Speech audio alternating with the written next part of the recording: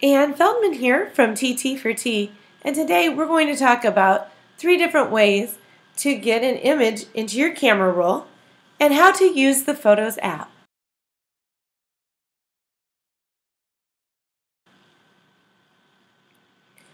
First, we're going to talk about taking a screenshot. This is done by holding down the Home button and the Sleep Wake button on the top of the iPad. Simply hold those 2 buttons down and it will take a screenshot of whatever happens to be on your screen. So I'll just take a screenshot of my opening screen. Did you notice it flashed? It may have even made a sound. Now you know that that image was captured on your iPad and it's now been put onto your camera roll at the very end of all of your photos.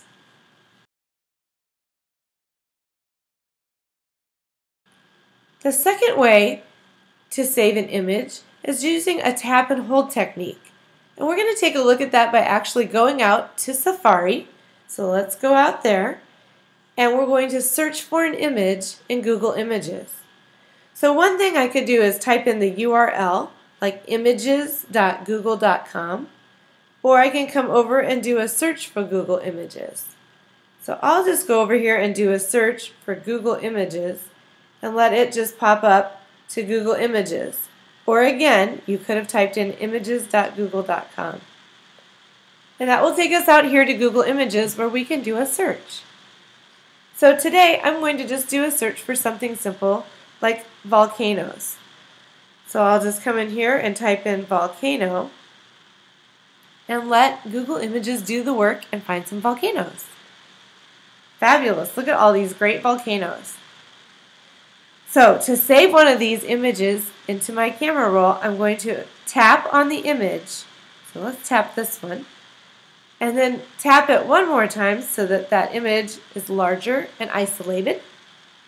And then we're going to do a tap and a hold.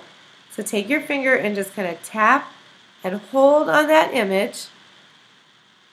And you'll see the Save Image and Copy button appear. And we're going to just tap on Save Image, and that will save that image into your camera roll.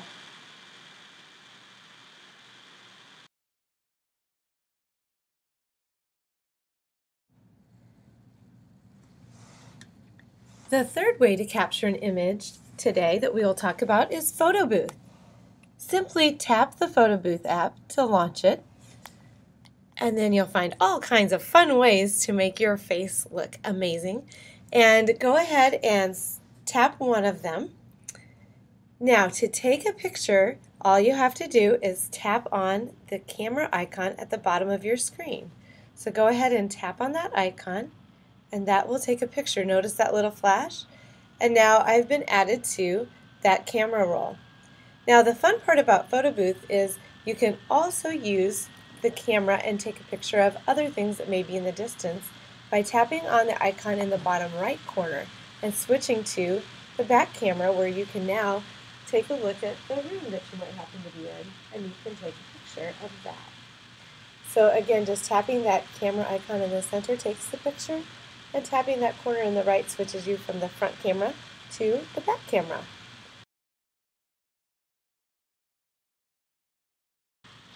To work with your images, let's tap on the Photos app. And that will pull up all the images on your camera roll. Take a look across the top. You'll notice tabs such as Photos. I have Photo Stream, Albums, and Places. We're going to really focus today on using the Album feature. Let's tap on Albums, and in Albums, we're going to create a new album to organize your photos. Go ahead and tap on the plus sign in the upper left corner to create a new album. If you're using a shared model for iPads in your classroom, you could create an album that has your name on it. You can also create albums based on different topics, such as maybe math, science, English, history, or specific units that you're studying.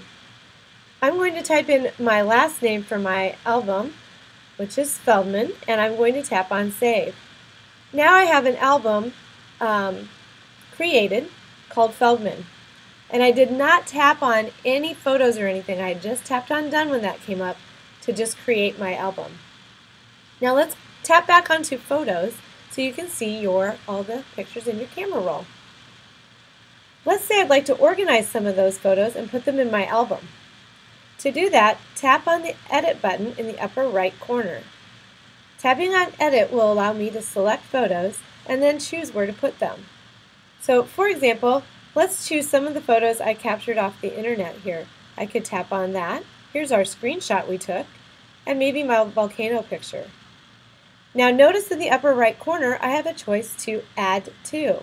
So tapping on Add To, I can add it to an existing album, or I can even create a brand new album. Today I just want to add it to that existing album I just made. So when I tap on Add to Existing Album, all of the possibilities appear on my screen. So I'm going to tap on Feldman to put them into my Feldman folder, and boom, there they went. Now if I tap back on the albums, I'll notice that now my Feldman folder has photos in it, and if I tap on it, I have the 3 that I just put in there. Now tapping back on photos takes me back to my photos again. So again, if I want to work with my photos and put them into an album, I just tap on that Edit button, and it allows me to then tap and select the photos that I'd like. Perhaps I'll tap this one, tap on Add To, Existing Album, and then you can put it into your own album. I'm going to tap on Science and put that one in there.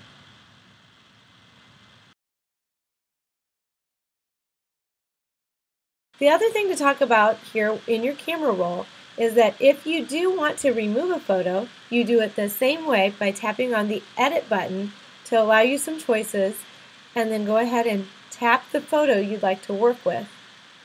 Now, if you tap the Delete button, not only does it delete your photo from your camera roll, but it will also remove that photo from any album it might happen to be in. So keep that in mind, that if I would delete this photo from here, it will also be removed from the Science folder that this photo happens to be a part of.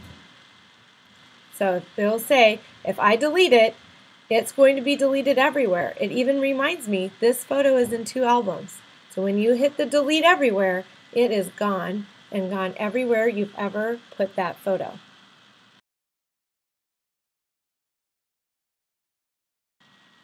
It's possible to do a little photo editing right here within your Photos app.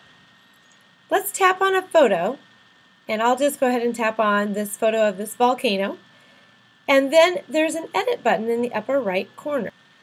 That pops me in here with some editing choices. Notice across the bottom of the screen I can rotate my image, I can enhance my image.